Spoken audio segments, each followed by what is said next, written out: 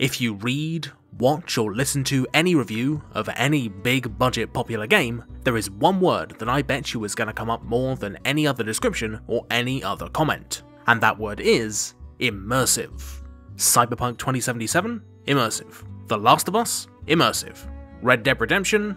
You betcha. No matter where you look or who you talk to, someone, somewhere, is going to be going on about how immersive their favourite game is. From Bioshock to Bubsy 3D. And that's kind of a problem, because whilst we in gaming circles might love to call games immersive, it's pretty difficult for us to agree on what exactly immersion even is. What's more, it's a terrible word for what we're actually describing. At no point has anyone who's been immersed in a video game ever thought that they were actually inside of it, as much as I wish that could be the case. In fact, the only thing we can know for sure is that immersion has become a bit of a marketing buzzword. If a game looks gorgeous, is polished to a mirror shine, and is built on a foundation of dead developers, then we're told it's immersive and that that's a good thing, without really knowing why.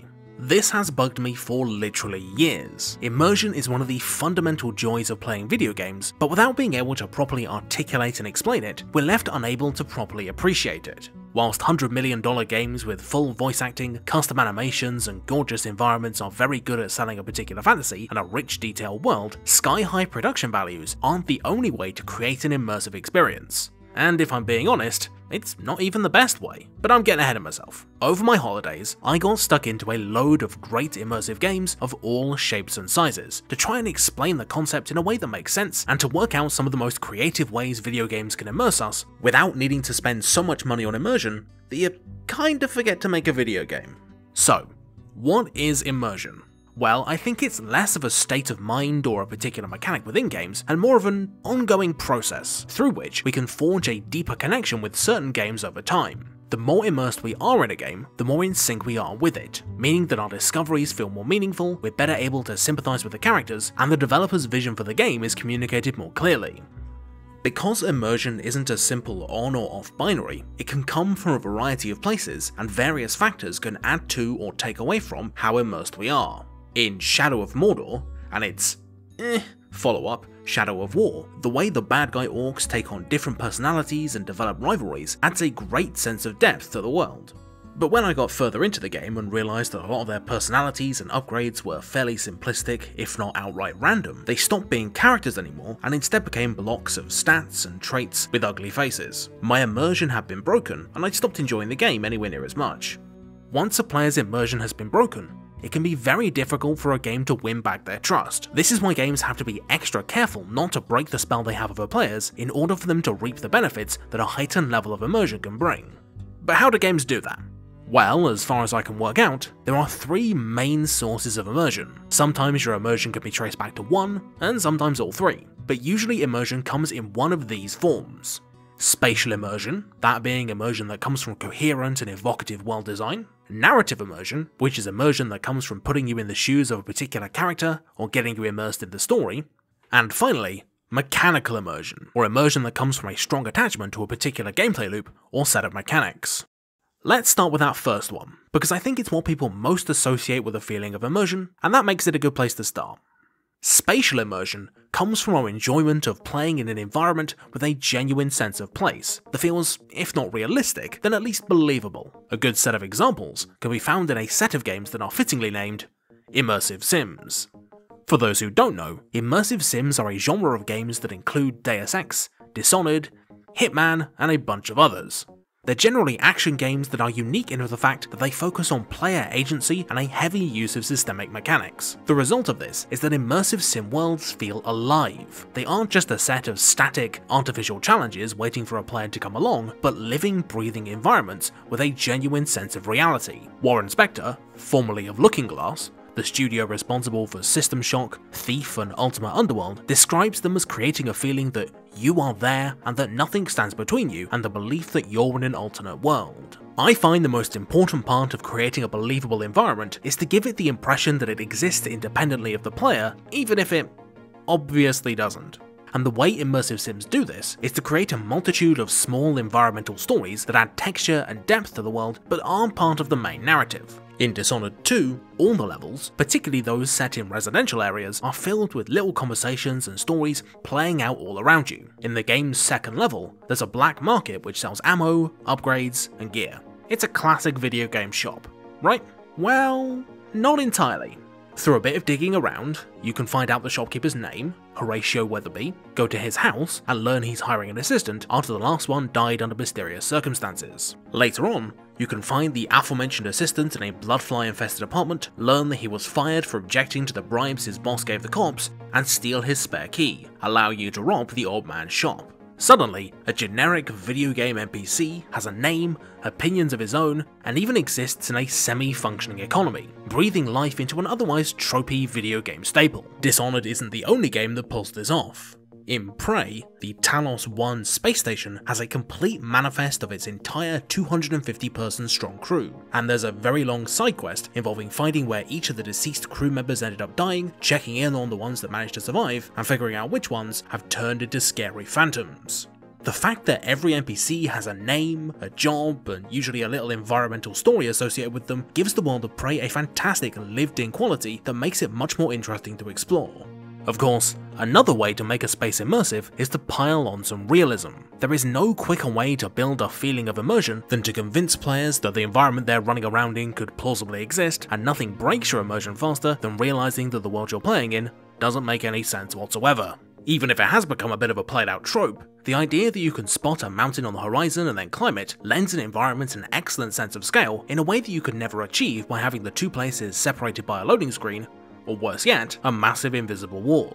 Death Stranding's overworld is massive, lifeless, and boring, so terribly boring, but because it forces you to hoof it across the terrain and navigate everywhere entirely under your own power, the geography of post-Kojima America takes on a character of its own, and makes the grand odysseys you take feel much more rewarding and immersive as a result. Similarly, a commitment to maintaining a sense of immersion over balance is why Monster Hunter goes through the effort of having monsters fight each other whenever they cross paths, because it would feel weird if these giant killing machines just sort of ignored each other. The same goes for Far Cry and its bevy of wild animals. They're not on anyone's side, so it would challenge a player's sense of immersion if they only ever focused on the player.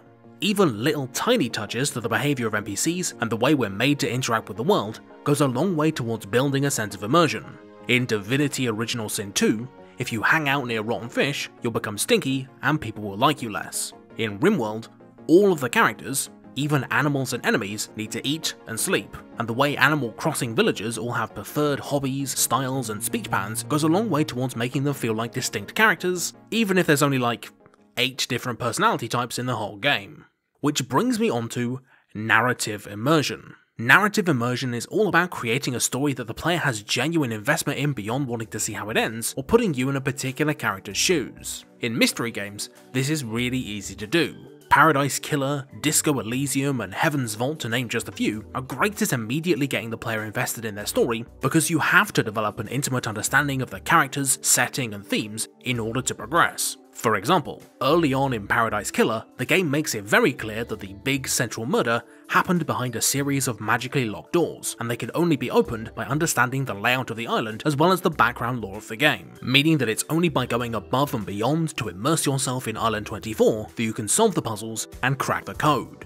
When you do eventually reach the murder scene, your passion is rewarded with some bombshell evidence that totally turns the case upside down, which of course, I won't spoil. If you don't care enough about the game to go after this optional puzzle, then you won't be able to get the best verdict, leaving the game to suggest you explore the world a bit more and get to know the various characters in order to solve those last few elusive mysteries. Companion characters are another way that games can get you invested in their stories, though this has to be done carefully. A poorly implemented escort character, for example, can often end up breaking your immersion as they force you to play in a way that isn't much fun and feels unnatural, not to mention the fact that you'll probably end up despising the character in question. On the other hand, well-executed companions can offer a great window into the game and an emotional anchor to the story. Atreus from God of War and Ellie from The Last of Us are two great examples, because not only are they broadly useful and likeable, they're also well positioned to ask all of the important world-building questions that we as players want answered. In addition, most people naturally want to protect children, allowing us to easily step into the role of Daddy Kratos and Joel respectively in a nice bit of ludo-narrative harmony, as we try to stop those two crazy kids from ending up either dead or as psychotic murder machines. Which one am I talking about? That's for you to decide. Of course, it's also important to let players get immersed in playing as a particular character rather than in the story as a whole. One of the best ways a game can do this is via the user interface. Normally, in games, the UI is something layered on top of the game world and is a constant reminder of the artificiality of what we're seeing. But when a game is able to make the user interface part of the internal world of the game, our brains are much more ready to accept the reality of what's on screen and become more invested in our character's adventure. This is a process that's called diegesis, or to narrate. Essentially, diegetic user interfaces come from the narrative of the game rather than the game itself. One of the best examples of this is Samus's viewpoint in the Metroid Prime games. The game isn't just presented from first person, it's made very clear that everything we see is also what Samus sees. There are a ton of tiny details that help to sell this shared perception, from the way water runs down the screen, to the symbols for the various beams being hand motions Samus has to make, and the way that the visors don't just reveal game elements, but change your entire frame of vision as if you were actually using them. Hell, a significant portion of your perspective is actually blocked by the interior of the suit itself, which is a fantastic touch. Because such a large part of Metroid's identity is the atmosphere and horror element, Retro smartly took advantage of the first-person perspective to increase the authenticity of the world, making your exploration and discoveries feel much more meaningful. Diegetic UI can even be used to more directly enhance the experience of immersive games. In Dead Space, Isaac's suit monitors his vitals, and therefore also shows the player his health and stasis charge. And rather than positioning your ammo totals off to the side in a handy dandy little box, they appear on a holographic display from the gun itself, so that Isaac can see as well. Now, this all works very well for establishing a consistent, atmospheric setting with a firm grasp of its aesthetic, but this approach also has another function. By displaying all the relevant gameplay information on or around Mr. Dead Space himself, the developers know exactly where the player is going to be looking at any given time. When the game wants to ratchet up the tension, it can make something happen on your periphery so you don't get a full look at it. And when Dead Space wants to really scare you, it can have something jump out at Isaac, confident that you won't miss the big moment and you'll feel just as scared as he does. Unfortunately, making a game immersive in this way can have some downsides. In order to sell a game as immersive, its visuals, controls, and mechanics have to be grounded in fiction in the same way that its geography and characters need to be, and that means sacrificing raw playability.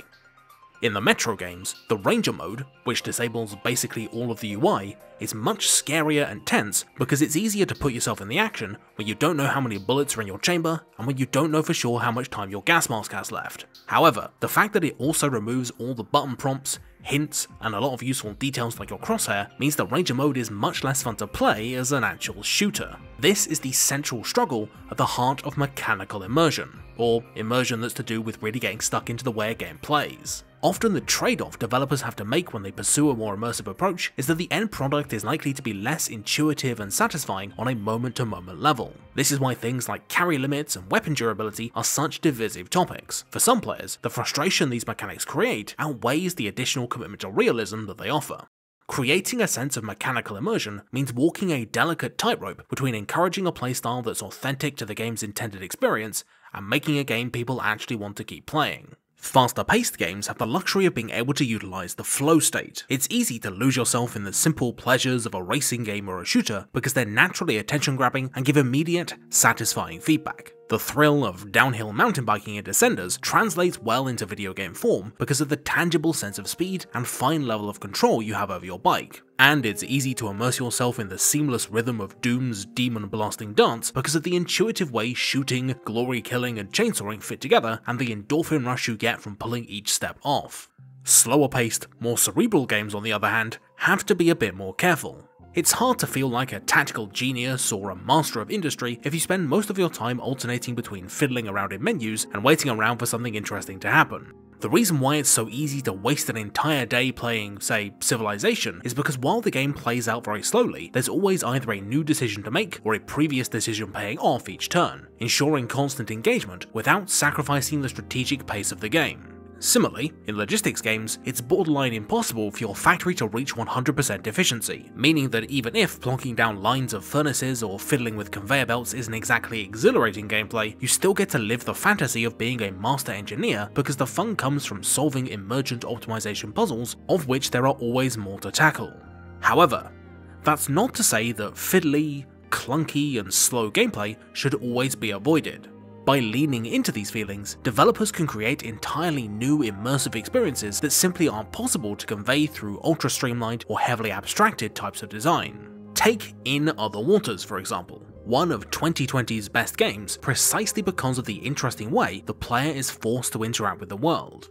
The entire game is presented from the perspective of a diving suit's AI, meaning that, in essence, everything you see and do in Other Waters is happening in the real main character's minimap. Doing almost anything in Other Waters is fiddly. Movement requires you to press an awkward series of buttons to scan your next destination and then move through it over and over again. Picking up items involves doing a little minigame where you pull levers and push yet more buttons. Even switching between different tabs on your interface requires, you guessed it, pushing buttons. The low-level mechanical experience of In Other Waters is not very much fun. At times, it's downright frustrating. But this is all by design. Because the game requires work simply to navigate and even perceive, with you having to learn that a plus sign is a plant and a cross is an animal all by yourself, your investment in exploring it is rewarded that much more deeply. Over time, your journey of understanding this strange underwater world and its history mirrors your journey of mastering In Other Waters mechanics, as the fiddly controls slowly become a tactile rhythm and this blanket of yellow dots becomes a rich biological tapestry that's just as visually interesting as a high-fidelity graphics card busting set piece. In Other Waters isn't alone here. Other interface-driven games like Her Story or Hypnospace Outlaw use deliberately clunky search systems and archaic, low-quality media to force you to scour the evidence for leads and keep track of interweaving non-linear plot threads without any help. This high level of friction to doing just about anything sets up the mood for some obsessive investigation and some great eureka moments when you triumph in spite of a game that's out to make things deliberately more difficult.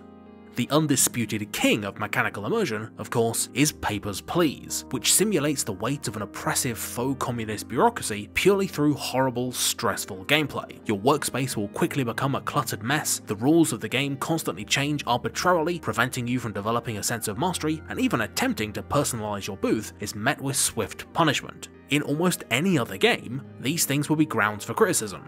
The game is unfair. It is difficult to control, and it's definitely repetitive, but this all serves to immerse you in a situation and a perspective that a guns-blazing first-person shooter or an open-world RPG never could. Immersion is one of the most basic pleasures in all of video gaming. That feeling of totally losing yourself in the world of a game can be a great way to relax and unwind, but it can also heighten the drama and tension of a gripping narrative game and suck away hours of your life. But it isn't the be-all and end-all of video games as some people would have you believe. Mario wouldn't be any more entertaining if the game spent ages trying to get you to experience the same sick pleasure he does when he crushes the Koopa's skull beneath his boots, and the artificial, distinctly video gamey fun of all the best battle royales is predicated on the idea that death isn't worth worrying about, and that you shouldn't be thinking too hard about how Wraith can be shooting at herself in Apex Legends, or what these Marvel characters are doing in Fortnite. By positioning massive-scale photorealism as the only kind of immersion worth bothering about, not only is the conversation unfairly centered on the few developers that can afford to make those kinds of games, we also minimize the accomplishments of developers that do a better job of immersing us in much more interesting ways. With enough man-hours, time, and processing power, anyone can make a game that looks and feels realistic, but it takes genuine skill and talent for a team to go above and beyond that and get players to become intimately familiar with an entirely different reality and empathize with characters who've lived completely different lives. Immersion is a tricky subject. It's very difficult to describe and talk about a phenomenon which, by its nature, is deeply personal. What gets one person invested into a game might totally break the immersion of someone else. But in any case, I hope this quick dive into immersion has helped you figure out what kinds of immersion work for you and how to better describe this linguistically evasive subject. So, the next time you're really enjoying the feeling of existing inside a video game world, try and think, is this fun coming from the world design, the characters, the way my actions interact with the mechanics, or is it just because someone spent several $1,000s modelling, rigging and simulating ultra-realistic horse balls? Yeah. Hello and welcome to the first After the Video bit of 2021. Did not expect to start off with such a long video, but that's just how the cookie crumbles, I guess. Oh boy. Anyway, for those who aren't aware, after every video I like to give a special shout out to an awesome internet thing as well as to my top tier patrons, for being even more awesome than that. So let's start with me pointing you towards the Snowman Footage Archive, a thing set up by fellow YouTuber Brad Grow, aka Snowman Gaming, with a complete archive of all of his footage free for anyone to use. It's an amazing resource and one which I will no doubt be using in future. Please check it out and thank him for his generosity. But the real generous people I need to thank are my top tier patrons. If you'd like to join them, just follow the link in the description and throw me some cash to get the same awesome bonuses as these fine people, who are Alex Deloche, Alex Vieira, Andrew Labrano, Asaran, Ashley Shade, Ausakav, Baxter Heel, Big Chess, Brian Otariani, Konstantin Punkt, Cosmix360, Daniel Metjes, David Setzer, Dirk Jan Karambeld, Ekton, Edward Franklin Woods, Eugene Bulkin, Evie, Philip Magnus, Gazkul, George Sears, Gretar Hannison, Jacob Dylan Riddle, Jesse Ryan, Joey Bruno, Jordan Gear, Joshua Binswanger, Kai Gillespie, Lee Berman, Lucas Slack, Lunar Eagle 1996, Mace Window 54, Max Filipov, Nate Graff, NWDD, Patrick Romberg, Philby the Bilby, Prospero, Peter Sasbo Daniel, might be pronouncing that wrong, please correct me if I am, Reddedex, Regal Regex, Ray's Dad, Samuel Vanderplatz, Sheldon Hearn, Simon Jacobson, Steve Riley, Strateger in Ultima, Tyler Duncan, Zerkane, and ciao. That's it, thanks for bearing with me over my holiday, and I will see you all around very soon. Bye!